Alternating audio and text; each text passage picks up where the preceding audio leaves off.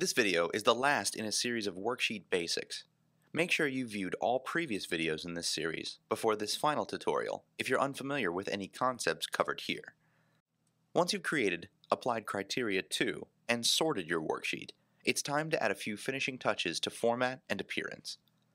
As explained in Worksheet Basics, Worksheet Interface and Formatting Cells, various cells can be given different typefaces, alignment, fills, and borders.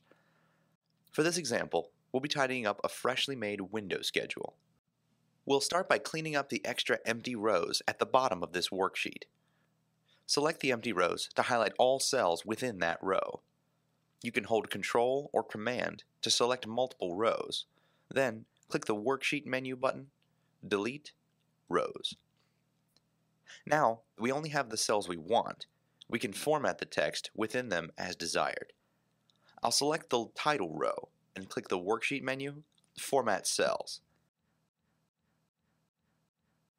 Then, alter the alignment and font to my liking.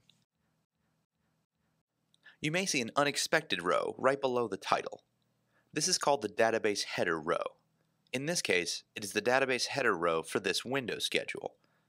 This row contains the function that controls what will be pulled from the database and displayed in the cells below. We will turn this row off for the final worksheet, but before we do that, let's add a column to display the image of each of the window objects for easy identification. Select the A column by clicking in the column header at the top of the column. Then, Worksheet menu, Insert, Columns. One column will be inserted to the left of the selected column. If we had wanted this column ordered between A and B instead of to the left of A, we would have selected column B first.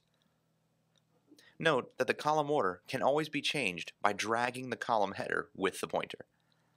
Now that we have a new column, we can simply title it Image. Next, in the database header row, we can enter the equals image function, then press Enter. The images will populate into this field automatically from each of the window object's 2D graphics.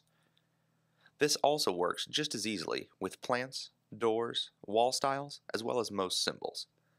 We'll also select all the image cells and format them to display the image in a right isometric view in hidden line rendering so that we can tell them apart easily.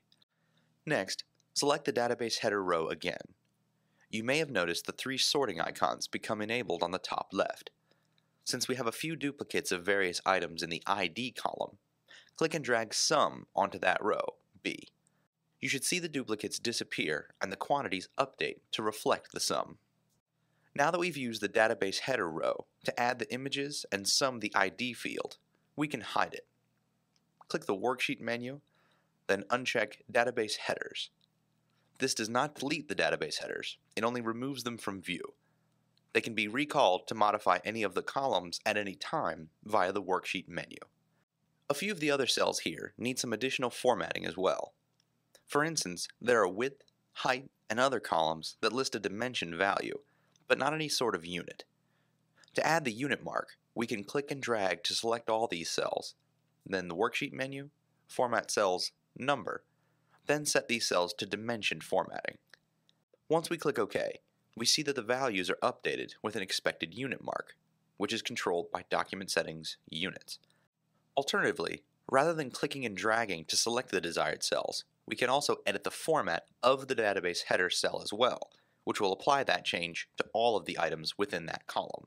This video is just one in a number of videos designed to explain the creation and use of worksheets. We hope these tutorials have helped to increase your understanding of worksheets in Vectorworks.